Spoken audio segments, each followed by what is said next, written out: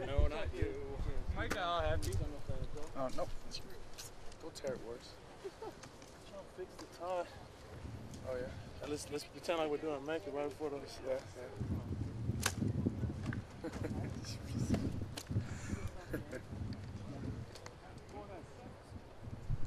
So, one of the problems last year was being able to, let's get you to come on closer. One of the problems last year was kind of your guys' stopping the run. What lessons did you learn specifically last year that you made it a point to improve on by the time fall camp came around?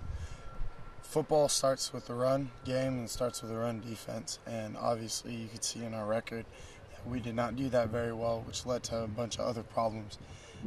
Being the main emphasis of camp coming in, it is absolutely the top thing on our list that we have to get done is a run defense, and that's our main focus. And then after that, the pass defense comes, especially with a lot of very skilled corners and J-Po out on the side. But as run defense, it's a lot on the D-line and that front seven. So now, what specifically are you guys working on here in camp to make sure that you guys do bounce back?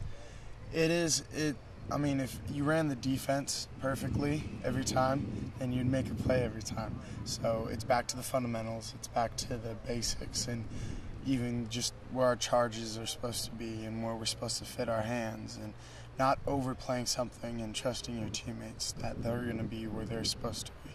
Do you think, a couple guys have mentioned kind of cohesiveness and togetherness as maybe a sort of a root cause of some of the issues last year. Do you agree with that, and do you think that your guys' cohesiveness has improved? Absolutely. When the whole thing I was just saying, like, you need to trust your buddy that he's going to be there at the same time, that has a lot to do with, like, knowing the person and getting in, like, work with them day in and day out.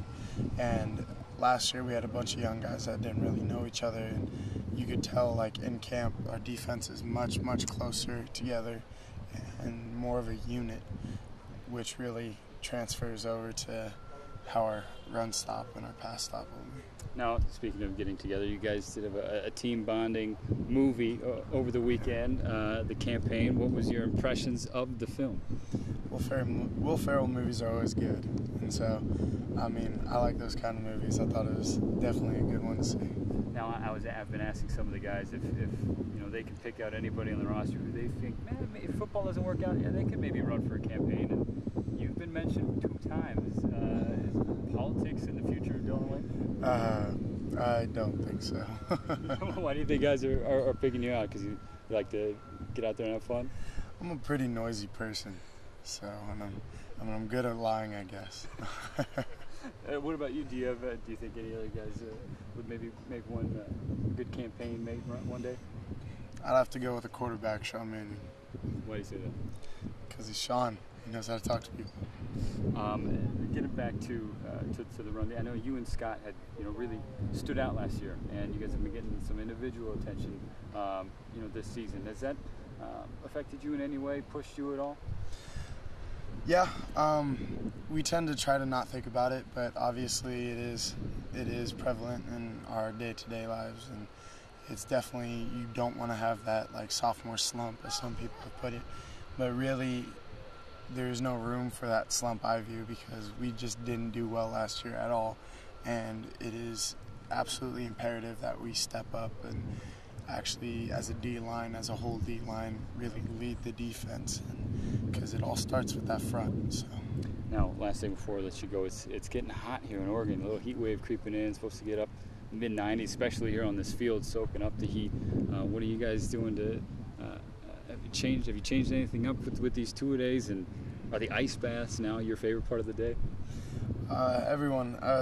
We just got new ice bath facilities and all that, so it's almost like a pool party in there already. But the heat, it's not something that can affect you. Everyone just hydrates a bunch, and when it comes out the hot heat and stuff like this, Coach Joe says it's blizzard outside, just ignore it and you love it. So that's our mentality.